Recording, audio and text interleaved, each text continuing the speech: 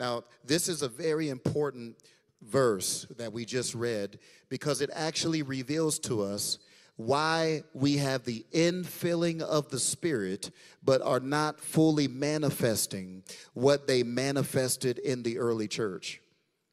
And here's why.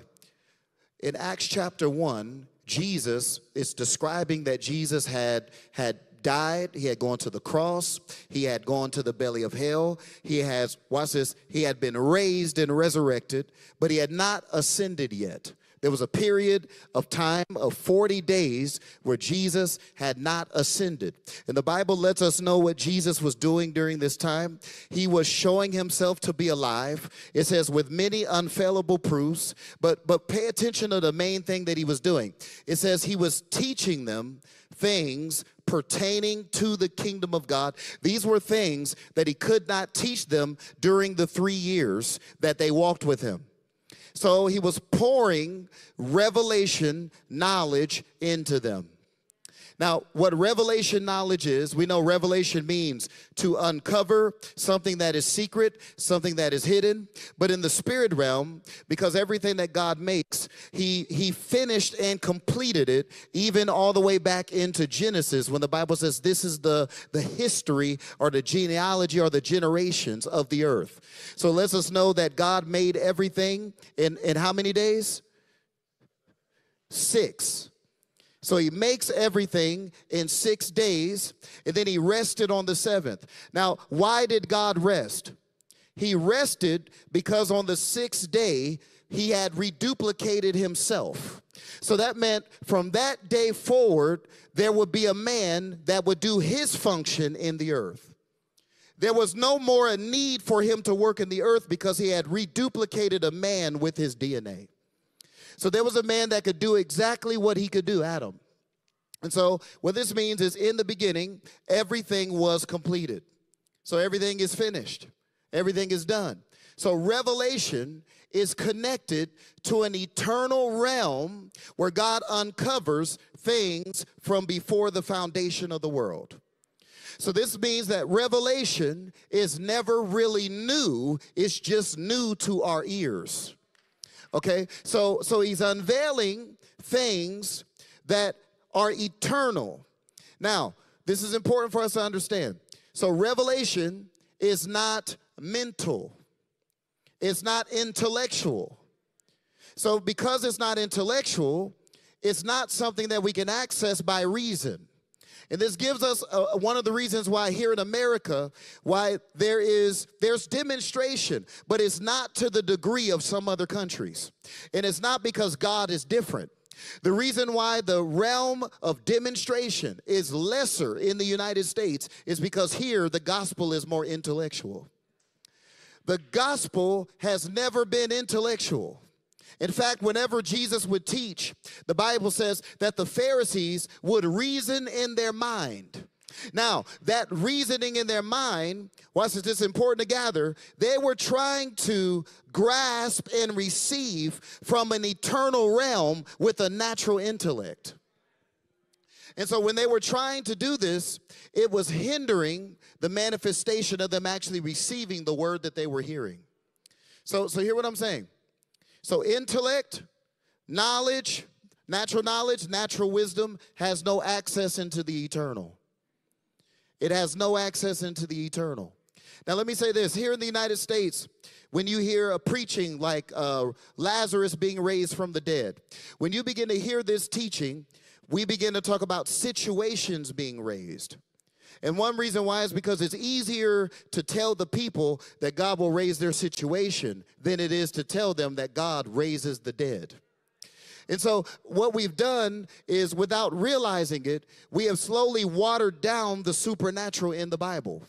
God, I feel this. I said we've watered down the supernatural in the Bible.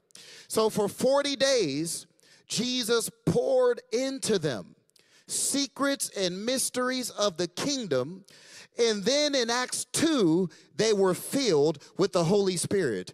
Now, this is important because, watch this, we have the filling, but God must catch us up in the revelation. The Bible tells us that God wants to enlighten the eyes of our heart. Now, watch what it says in Ephesians chapter 1.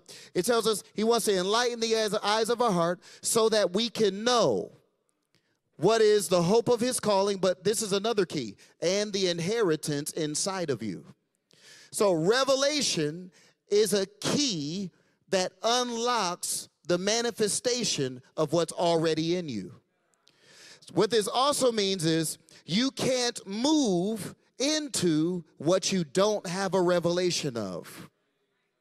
This is why I say we're filled with the Spirit, but because of a lack of revelation, we're not moving in the potential of our sonship yet in the United States.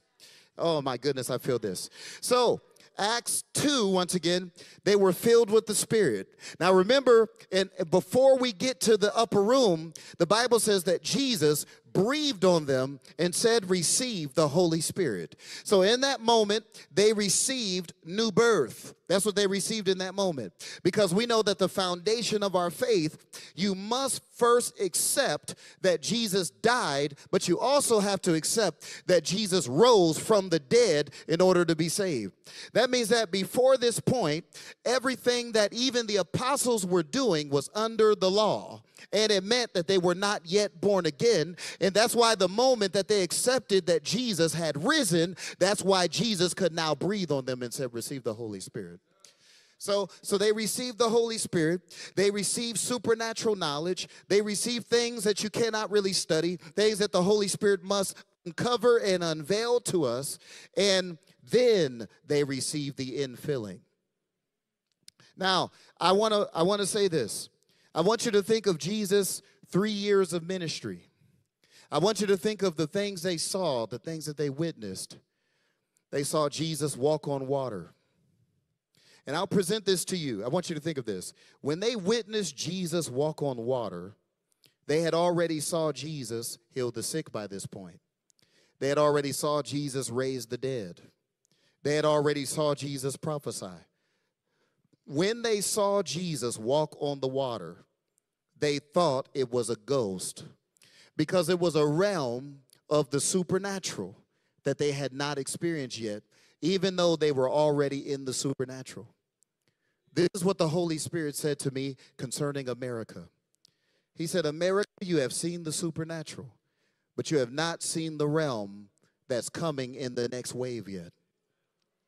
There's another wave of the glory of God that is coming to America. And it's going to be so advanced that there will be many that if they are not equipped with revelation before it comes, they will misinterpret the depth of the supernatural and say that it is witchcraft. Because it will be more advanced. It will be no different than the disciples were. I want you to think of them. They witnessed all of that. But yet, when they saw the new realm, because human nature is that whatever I don't understand, it must be either explained away or it's accredited to the devil.